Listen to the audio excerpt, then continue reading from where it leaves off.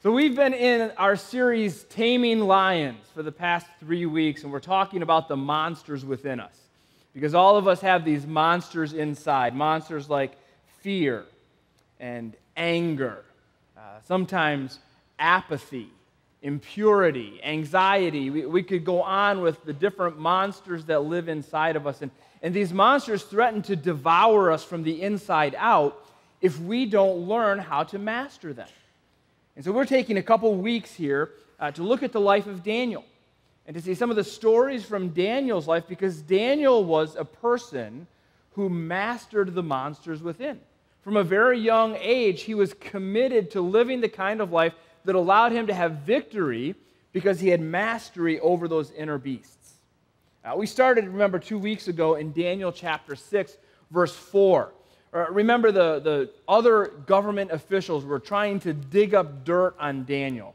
They wanted to get him in trouble, and they were unable to find anything. This is what Daniel 6:4 says. It says, "Then the other administrators and high officers began searching for some fault in the way Daniel was handling government affairs." And remember, at this point in Daniel's life, he's maybe somewhere between 75 and 80.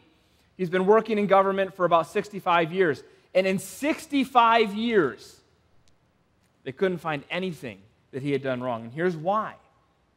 Because he was faithful, always responsible, and completely trustworthy. The reason that Daniel was able to master those inner monsters was because he was committed to a lifestyle of being faithful, responsible, and trustworthy. So last week, remember, 2 weeks ago, we talked about what it means to be faithful. To be faithful means to choose to keep saying yes to purity and no to impurity.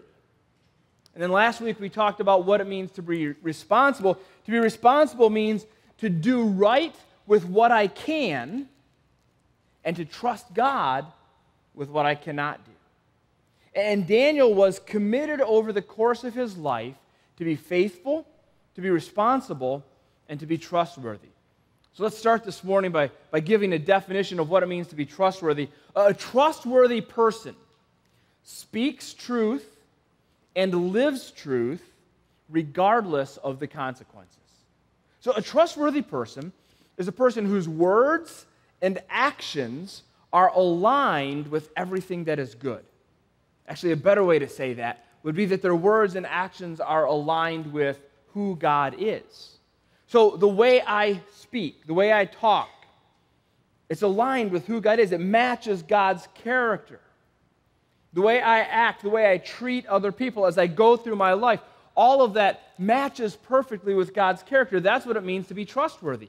That I speak truth and I live truth. I'm aligned with God regardless of the consequences. Because sometimes it's not always easy to speak truth and live truth. Sometimes it's not always easy to use my words and my actions to be aligned with God. Sometimes there's pressure, there's fear, there's potential for harm or loss if I do the right thing. But a trustworthy person is willing to speak truth and live truth regardless of the consequences. And that's Daniel. So if you have your Bibles, move to Daniel chapter 5. Today we're going to look at a story where Daniel demonstrates this kind of trustworthiness. I'm going to start reading in verse 1. Daniel chapter 5, verse 1. It says, "King Belshazzar," let's stop right there. Don't worry, we'll do more than 2 words at a time, I promise. But last time we saw Daniel, a different person was king, right? It was King Nebuchadnezzar. And so I want to just help you understand what's going on here, because this is a clue to us about how much time has passed since the last time we saw Daniel. King Nebuchadnezzar reigned for about 43 years. And then after his reign, there was this period of 6 years where there was a lot of drama. As often happens in world empires, different people are killing each other, trying to be the king. And ultimately, this guy comes to power whose name is Nabonidus. And he is married to Nebuchadnezzar's daughter, which is probably where he gets the claim to the throne. And he's actually a reasonable king for Babylon, but he's never in Babylon. He's a kind of a warrior king, and so he's always outside of Babylon fighting battles, mostly against the Persians and the Medes. And so whenever he is away, he appoints his son to be king, and his son's name is Belshazzar. And so what we see here is that King Belshazzar is ruling, which means we know this is during the reign of Nabonidus, and King Belshazzar is kind of like a tenant king. He's ruling in his place, but for those who are in Babylon, he's viewed as the king. And here's what we also know. The year is 539. And we know that because at the end of the story, Darius the Mede, who is a general for the Persians, is going to overthrow Babylon. That happened in 539. And so Belshazzar is king, but Darius is at the gate. Now, if you were the king of an empire, and you were left in charge, and your arch enemy was literally at the gate, trying to starve you out, what would you be doing? Ready the defenses, right? Muster the troops, fortify the gates, get the weapons ready. What does King Belshazzar do?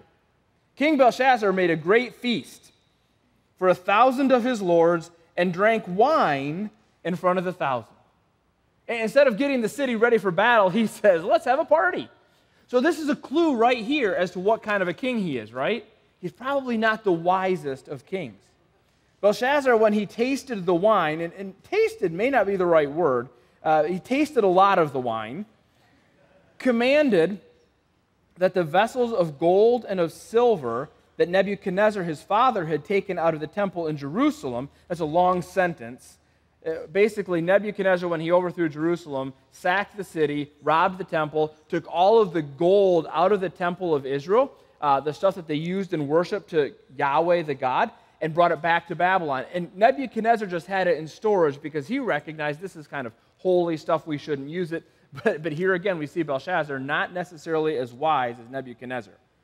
So he took all the treasures out of the temple that the king and his lords, his wives, and his concubines might drink from them. Then they brought in the golden vessels that had been taken out of the temple, the house of God in Jerusalem, and the king and his lords, his wives, and his concubines drank from them. They drank wine and praised the gods of gold and silver, bronze, iron, wood, and stone. Here's what we know about Belshazzar. He is a godless king, and he's ruling over a godless culture. Look at what we can learn about him just in a few paragraphs. This is a man who has no morals, no sense of right and wrong, no desire for holiness, no wisdom whatsoever. And you see at the very end, it says that they praised the gods of gold and silver, bronze, iron, wood, and stone. So these are false gods. They've got idols built out of all these different materials, and they're worshiping all of these false gods, but not the true God. As I read about this godless king who's ruling over a godless culture, it raises a question in my mind. And the question is, how do we, as followers of Christ, as Christians, as those who believe in the one true God, how do we engage a culture like this?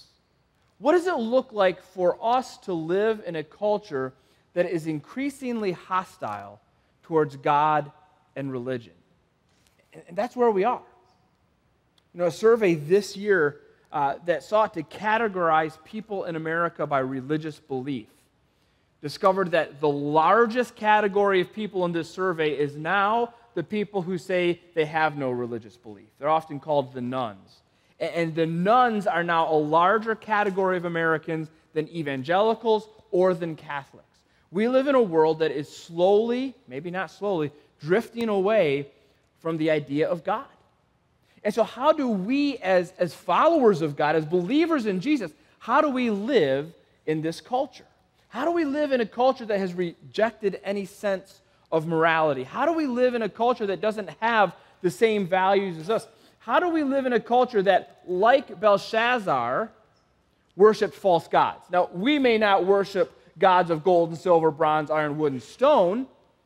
We have gods like materialism and popularity and political expediency. We worship at those temples. So what does it look like for us? Let me suggest to you that Christians in culture choose to either assimilate, isolate, or infiltrate. Those are the three choices.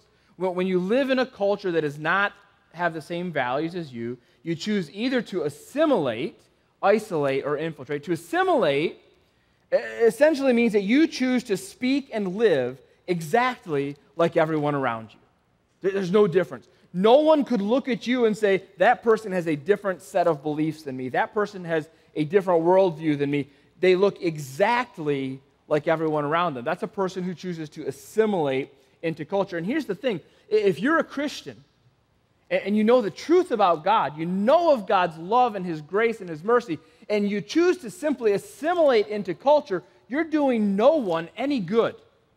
Because you're not experiencing the life you were created to live, and you're not helping anyone around you by pointing them to the truth about God. Some Christians choose, rather than assimilate, to isolate, right? They choose to speak and live completely separate from culture. They kind of just get out of the world. We're not going to have anything to do with the people around us. In fact, they probably spend a lot of their time judging the people around them. They've isolated themselves from culture. Now, here's the thing. These people, maybe they're getting a small taste of the life they were created to live because they've got some kind of a sense of God's holiness, but they've missed a whole big chunk of who God is because they've completely missed that God is loving and merciful and gracious and kind and inclusive and loves the whole world. They've completely missed that, and so they're not living the life that God created them to live either, and they're not helping anyone around them by pointing them to the truth of God. See, what we're really called to do as Christ followers is not to assimilate the culture and not to isolate from the culture, but actually to infiltrate the culture. That means we live uniquely in the world. We live a life that looks different from the people around us for the purpose of pointing them to God. We live and speak differently because we want people to know who God is. You see, when you choose to infiltrate culture, which is to say, when you choose to live and speak differently for the purpose of pointing people to God, now you are living the life you were created to live. Because every single one of us was created to represent God in His creation. And so when we infiltrate culture, that's what we're doing. And not only are we living the life we were created to live, but now we are pointing others to the truth about God. And so we're helping them experience the life they were created to live. So the challenge for us as Christ followers is to choose, rather than assimilate into the culture, and rather than isolate from the culture, to infiltrate the culture. Daniel had these choices too. Remember when he was carried from Jerusalem to Babylon as a teenager, the very first thing that Nebuchadnezzar tried to do was to get all of these young Jewish men to assimilate the Babylonian culture. He gave them new names. He gave them Babylonian food. He made them live in Babylonian houses. He gave them a Babylonian education because he wanted them to look just like the Babylonians. But Daniel chose faithfulness. He said, I'm not going to assimilate this culture. I'm going to be faithful. And then remember last week we talked about the dream that Nebuchadnezzar had, and he wanted all the wise men to interpret it and first to tell them what the dream was, and none of them could do it. And so Nebuchadnezzar said, just kill them all. In that moment, Daniel could have isolated himself. He could have stepped out and said, hey, I'm not with the wise men. I'm not part of that group. We're over here on our own doing the Yahweh thing. We're not like them. He could have isolated himself, said we have nothing to do with them, but he didn't, did he? Instead, he chose to be responsible. He said, I'm going to do right with what I can do, and I'm going to trust God with what I can't do. And so rather than assimilate the culture and rather than isolate the culture, Daniel chose to infiltrate the culture. And here's the thing. When you are someone who chooses to speak and live differently in the world, what happens is that when people find themselves in crisis, they come your way. And Belshazzar is about to find himself in crisis. So he's got this party going on, and they're drinking the wine out of the goblets from Jerusalem, and they're having a good time, and all of a sudden, this inexplicable event happens. a massive giant hand appears and starts writing on the wall. Now, you've got to think, Belshazzar's first thought is, I've had too much wine, right? What was in that wine, right? But eventually, they realize, hey, everybody's seeing the same thing that I'm seeing, and that writing on the wall is still there, so this is actually really happening, and he goes into full-on meltdown. He calls the wise men, hey, what's going on? Tell me what this means. And nobody knows what it means. And everybody is going into a panic. This is a crisis. So what do? They call the trustworthy person, right? Look at Daniel chapter 5, verse 10. It says the queen, I'm going to stop after 2 words again. So this is probably not Belshazzar's wife because she wouldn't have really been the queen, right? This is probably actually his mother. Because remember, the real king is out in battle. So this is his mother, who, remember, is Nebuchadnezzar's daughter. So she remembers Nebuchadnezzar. She remembers what Daniel did for him, what Daniel did with him. She remembers how Nebuchadnezzar loved and embraced Daniel. And so the queen, because of the words of the king and his lords, came into the banqueting hall, and the queen declared, O king, live forever. Let not your thoughts alarm you or your color change. So that gives us a hint as to Belshazzar's state of mind, right? The color has drained out of his face. He's in a crisis. There is a man in your kingdom in whom is the spirit of the holy gods. This is Daniel's reputation. There's something about him that's different. He lives differently. He's not like the rest of us. He has a spirit from God. Now, we know that that's the Holy Spirit. They didn't know that. In the days of your father, light and understanding and wisdom, like the wisdom of the gods, were found in him. And King Nebuchadnezzar, your father the king, made him chief of the magicians, enchanters, Chaldeans, and astrologers, because an excellent spirit, knowledge, and understand. By the way, if you're looking for words that you want to be described by, here they are, right? Excellent spirit, knowledge, understanding, a spirit of the gods. This is how we want to be described. And people will see us this way, not because we look just like them, not because we separate ourselves from them, but because we choose to live differently with them. Understanding to interpret dreams, explain riddles, and solve problems were found in this Daniel, whom the king named Belteshazzar. That name didn't stick because Daniel didn't assimilate. Now, let Daniel be called, and he will show the interpretation. Who do people call when crisis hits? Who do people call when they have a problem, when they have a need that's really causing problems for them? They call the person who's trustworthy. And so they call Daniel. So Daniel comes to the king, sees the words on the wall, hears the king's story, and now Daniel has an opportunity. What's he going to do? Is he going to try to make the king feel better? Or is he going to actually tell the king the truth? And of course, Daniel chooses the second, because a trustworthy person does what? They speak truth. And so Daniel begins by reminding King Belshazzar about King Nebuchadnezzar. He says, King, listen, your father, Nebuchadnezzar, who's actually more like a grandfather, but your father, Nebuchadnezzar, he had this problem too. He didn't worship God. He didn't follow God, and God had to deal with him. He dealt with him with dreams. He did these really crazy things, turned him into a wild beast for a while, and then eventually he said Nebuchadnezzar came to believe that God, Yahweh God, the God of the Hebrews, was the real God.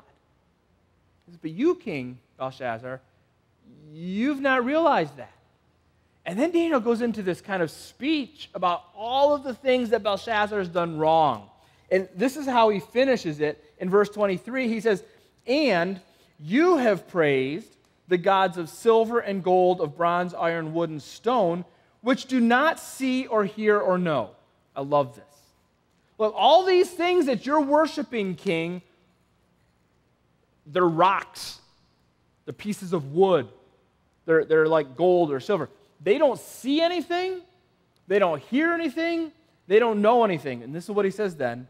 But the God in whose hand is your breath, and whose all your ways you have not honored. The one true living God, the God who holds your breath in his hand, you've ignored him, and you've not honored him. Daniel's telling the truth to Belshazzar, and it's not an easy truth, it's a difficult truth, but it's an important truth for Belshazzar to hear, because if he doesn't hear that, he can't understand the words on the wall. So let's get to the words on the wall. We'll put them up here. The words say, Mene, Mene, Tekel, Parsin, which interpreted is, you have been weighed, you have been measured. That's what many means. You've been weighed, you've been measured, you've been evaluated. Tekel means you have been found lacking. Some of you have seen this in a movie, right? Was it Knight's Tale? Is that what it is? He says, you've been weighed, you've been measured, you've been found lacking. They stole that from the Bible. And then he says, your kingdom will be divided. Daniel says to Belshazzar, Belshazzar, you've not measured up. God's evaluated you. He's watched you. You know, you had the truth about Nebuchadnezzar. You knew who God was. It was there for you, and you chose to ignore it. You've been weighed, you've been measured, and you have been found lacking, and so God is going to take your kingdom from you. And here's how the story ends. He loses the kingdom that very night. That very night, Darius the Mede breaks into Babylon, overthrows and ends the Babylonian Empire, and so begins the Persian Empire. And Belshazzar and all of his thousands that are partying, the party ends very, very badly for them. Daniel says, King, you've not measured up, and God's done with you. Do you think those were easy words for Daniel to say? I mean, just think about this. This is the most powerful man in the world. If he says, I want you dead, you're dead. You don't get to argue, you don't get to complain, that's it. There's no justice system, there's no appeals. If the king says you're dead, you're dead. And generally speaking, if you tell the king something he doesn't want to hear, he says you're dead, especially a king like this, who's already demonstrated he has no wisdom, no common sense, and he's drunk. So for Daniel to go before the king and say, yep, your kingdom's done, do you think there was a little bit of fear going on for Daniel? Do you think that maybe the monster within that he's dealing with here is the monster of fear? Because sometimes, maybe most of the time, it's fear that keeps us from being trustworthy. You see, it's easy to speak truth and live truth when nobody cares. It's a lot more difficult to speak truth and live truth when it's not popular, or when you're going to offend someone, or when you're going to tell someone something that they don't want to hear. But a trustworthy person conquers that inner monster, that monster of fear, and they do what they know they've been called to do. So what is it about Daniel that enables him to do that? You see, I think that Daniel was confident in God's presence, and so he was committed to God's path. Daniel knew that God was with him. He was confident that God was right there, and that God had a plan, and that God wouldn't let anything happen to Daniel that wasn't for his best. And by the way, sometimes God lets his people die. And Paul said what? To be absent from the body is to be present with the Lord. Today, in other parts of the world, our brothers and sisters in Christ are meeting in places where they know it could cost them their lives. And it will. Some of them will die maybe today because of their faith. And for them, that's better. God has said, come home. I'm ready for you to be with me. And so Daniel is confident here that God is present, that God is active, that God is concerned, and that God has his best interests at heart. And so because of his confidence in God, Daniel is committed to the path that God has given him to walk. And that means in this moment, at this time, regardless of how much fear he may have, he is going to speak truth and he is going to live truth. And I think this is the big challenge for us today. Are we willing to be confident in God's presence so that we can be committed to the path he has called us to walk? And the path that he has called us to walk is not to assimilate into culture. It's not to isolate ourselves from culture, but it is to infiltrate culture. You see, God has placed you exactly where he wants you. And he has surrounded you with exactly the people that he wants around you. God put Daniel in Babylon and put kings around him so he could influence the movements of the world. And maybe God has put you in your neighborhood so you can influence your neighbors. Or God has put you at your workplace so you can influence your coworkers. Or God has put you in your school so you can influence your classmates. Wherever it is that God has put you, he has put you there to infiltrate culture, to live differently in the world so that you can point people to the truth about God. And here's the truth about God. Daniel gives us part of it, right? He says, hey, look, Belshazzar, God is done with you. You've not measured up. You are evil, you are wicked, and God cannot stand evil. God cannot stand wickedness. Do you know why that's true? Why God can't stand evil? Why God can't stand wickedness? It's because it destroys his creation. It's because it destroys us. We are his most valued creation, and when evil is part of our world, we are destroyed by it, and so God cannot stand evil.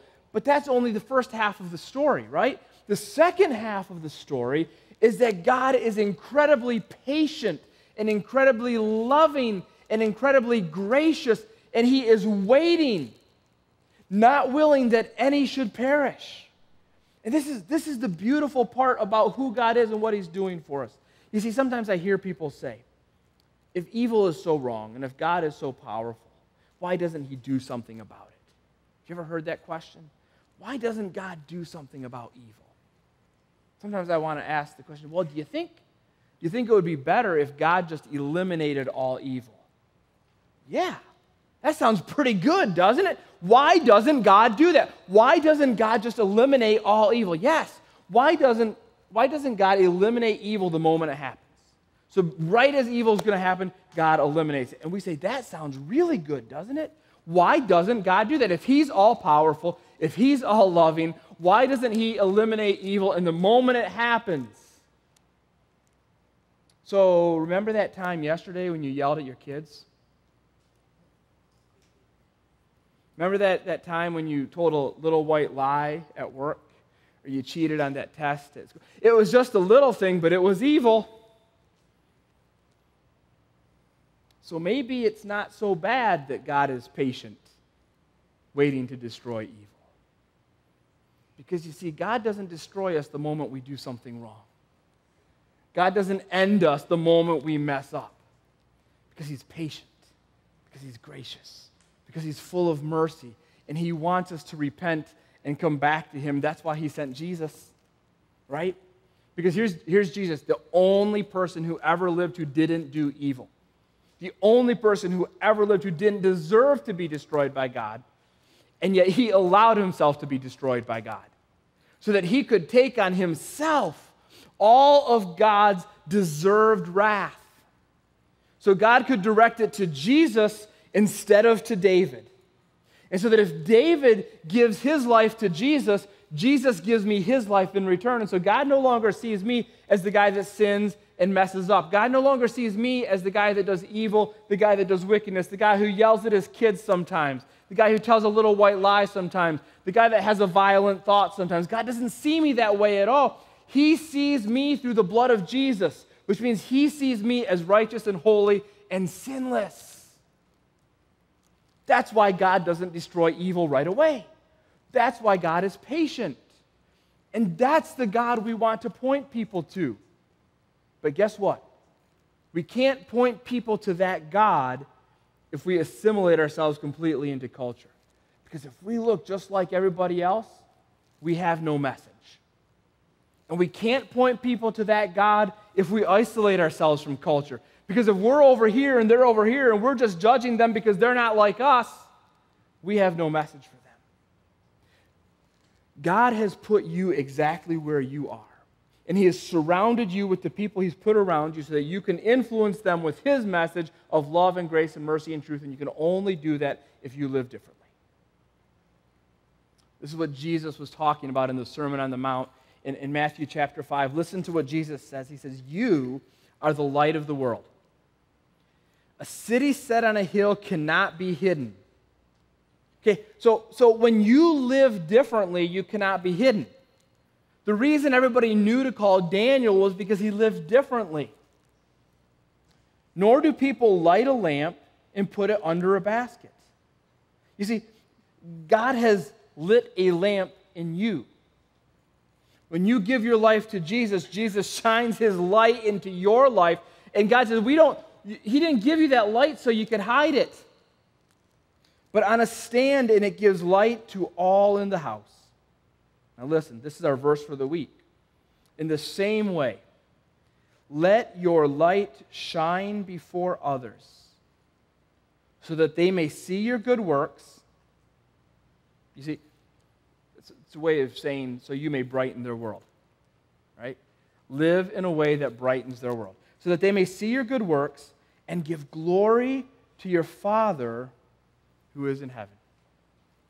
Live your life in the world different from the world, so you will brighten their world and they will change their mind about God. So how will your light shine this week?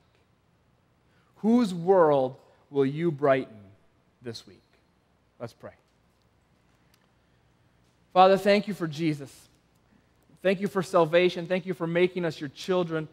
And we could go on and on and on with all of the amazing gifts that you have poured into our lives. Thank you for brightening our world. Help us to be people who are shining your light into your world, so that people will be changed and will give their lives to you. Help us, Father, to be a church that is not just like everybody else. Help us to be a church that is not separate, but we are a church that is shining your light into Centerville, and into Springboro, and Miamisburg, and Kettering, into Beaver Creek, into Dayton, into Franklin, into Middletown, and as far as we can shine your light, Father, help us to shine your light into your world. In your name, amen.